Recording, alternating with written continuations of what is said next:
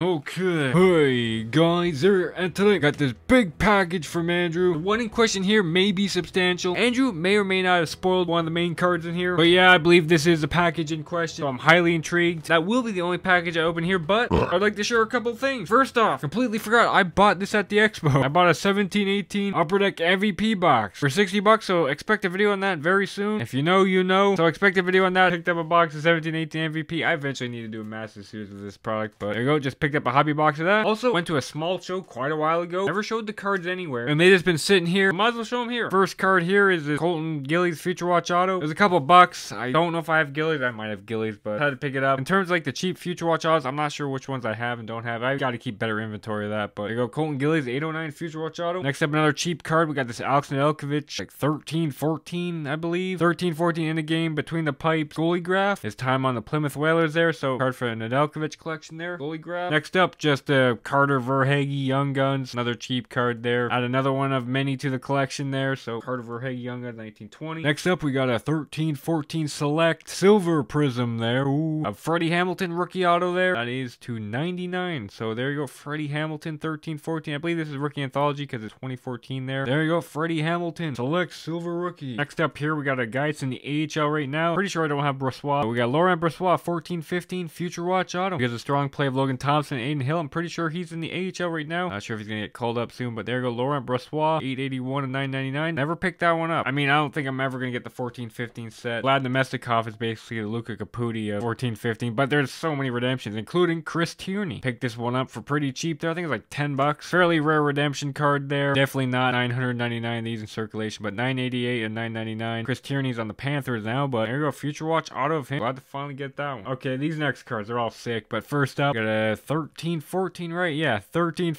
SBA base limited auto Heater Danny Heatley. Pretty sure that's the second last year for Heater there. Time with Minnesota there. On card auto Heater. Going to the miscellaneous SBA auto collection there. Danny Heatley limited auto. So let's continue that trend here. We got a Be a Player Signatures dual. That's 06-07, so the 50 and 07 for Heater there. Be a Player Signatures with Jerome McGinley. So two great goal scorers on one card. Two players I really like. So hey, that's an awesome card right there. Definitely got to get a box of that stuff. It's all autographs. Not too huge on the black ink autos there, and they're all stickers, but still really cool there. Two great goal scorers. Got that one for pretty darn cheap, like 10 bucks, so gladly take that one. Next card up here, got this Danny Heatley. This is sick. I gotta make a video on why there is so many freaking Heatley cards out there all of a sudden, but we got the draft day marks. I believe this is 2021 SP Game Use Danny Heatley draft day marks L3 of 10 autograph there. So with the draft day marks, I'm not crazy enough to complete the nameplate there, but there you go, Danny Heatley. There's only 10 per. Usually it's like 35, but there you go. Obviously it's a manufactured patch, but authentic autograph. 2000 NHL draft Atlanta Thrashers pick number 2. Love that card there. And the final card, biggest pickup, probably bigger than anything I got at the expo. Look at that, Sean Avery Be a Player Signatures autograph.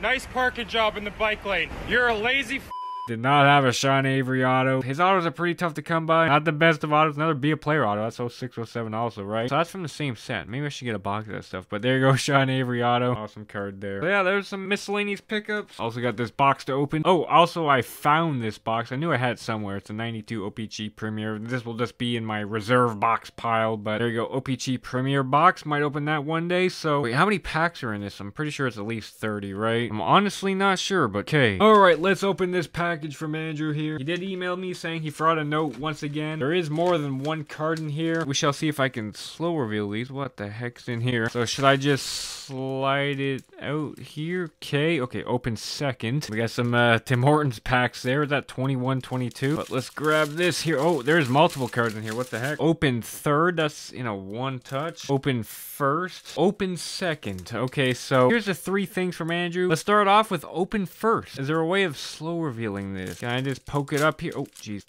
What are we looking at? Artifacts? Hold on. What do we got here? Rookie. Oh, is that 17-18? Ah, it is. Look at that. Josh Hosang. Artifacts rookie. Emerald dual jersey patch auto 22-35. There you go. Nice Hosang card there. Don't think I have the patch auto version of this. I know I have several jerseys. I have the regular patch version. I have to check, but awesome right there. Josh Hosang. Jersey patch auto. A 35 from 17-18 artifacts. All right, let's do the second thing from Andrew here. It's in a one touch. Okay, there's a bunch of tape on the back here. See if I can make it more accessible by ripping the tape off here. Okay. Okay, what the heck is this? Is this a thick stock card? I think it is. Who is... I know what that is. That's sick. Oh my gosh. Josh Hosang. Cup. RPA. 230 of 249. That's sick right there. I do have only one other of these, I'm pretty sure. I mean, that being said, I've recently got the gold. I've got the exquisite from the cup. I mean, still looking for the one-of-ones. I doubt I'm ever going to get those, but there you go. Another cup RPA to 249. That is fantastic right there. And the final thing from Andrew here, open third. It's in a one-touch, and the card isn't that thick. And he did say what it was, and let's, oh my gosh. Oh my gosh.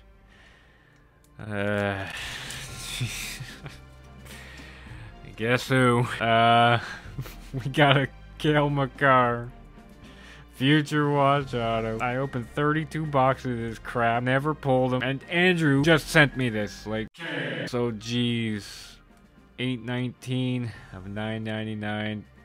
Dang. Well, there you go. Cale Makar, Future Watch Auto. Before I recorded, I was looking for my list for an hour. My 1920 Future Watch list. I'm pretty sure it's just down to Igor. I should just bite the bullet and complete the set so I can move on to 2021 finally. But Andrew, what the heck? We got the Cale Makar, Future Watch Auto. The saga is finally over. Thank you so much, Andrew. What an amazing gesture. Oh my gosh. That is sick right there, Makar. So there you go. That's the biggest Future Watch Auto I need, period, from any year. I'm pretty sure other than that would be the two Bruins. So do I agree with his price? Are we gonna get into that right now? Maybe? You know what, I'll just throw up this screen because I put it together before I made this video. He definitely is having a McDavid-like effect. Like in 2016, Connor McDavid definitely had an entire effect on the hobby. The McDavid effect, I felt like a lot of stuff rose, like Crosby stuff rose after McDavid came in the league. Makar is doing the same effect to defensemen. I feel like that. At least a wave of 1920 rookies there. Because before this, like Victor Hedman, his Future Watch 2 years ago was like $40. So more people are buying into defensemen. I mean, like when I got back in the hobby in 2015, Duncan Keith coming off a unbelievable Conn Smythe performance, winning the Stanley Cup, winning his third Stanley Cup, had a couple of Norris trophies under his belt. His youngest was like $30, and like other big youngest at the time, like PK and Carlton were like $30-40. I know Ekblad was like $40, so that's probably why I find it so jarring seeing a defenseman go for that much. Like that's my perspective there. Usually defensemen shouldn't be that high unless your name is Bobby Orr. Some of the greatest defensemen of all time don't have super valuable cards, like Nick Lidstrom, for example, Ray Bourque. Compared to forwards of their time, it's just non-comparable. That's why I'm so hesitant to pay so much for Makar. And geez, Makar's stuff is pretty much past McKinnon. I don't know if I believe in that. Maybe just McKinnon's undervalued in general, which probably is the case. Then again, I have a feeling, where is he? This guy might be on his way to overshadowing everybody in the league, just my opinion. But yeah, Cale Makar, Future Watch Auto. Andrew, I can't thank you enough. We gotta figure out a player for you for the 22-23 crop. And also, if you want me to hunt different players for you, just let me know. So there's that. Once again, Andrew, thank you so much. Definitely got to finish the set now so I can focus on 2021. Cale Makar opened so many boxes in 1920. I'm never gonna open a 1920 box again, even though I really enjoy the product. Yeah, guys, stay tuned for more breaks to come. As always, thank you for watching. I'll see you guys